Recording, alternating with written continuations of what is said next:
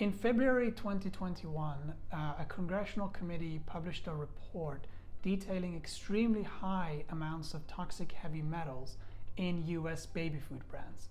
Heavy metals such as mercury, lead, cadmium, and arsenic were found in substantial quantities in baby food that children every day across the US are consuming. Importantly, this revelation was based upon internal testing done by baby food manufacturers themselves and submitted to Congress. All four of these toxic heavy metals, cadmium, mercury, arsenic, and lead, have consistently been associated with a whole host of brain disorders in children, ranging from lowered IQ to autism and behavioral problems.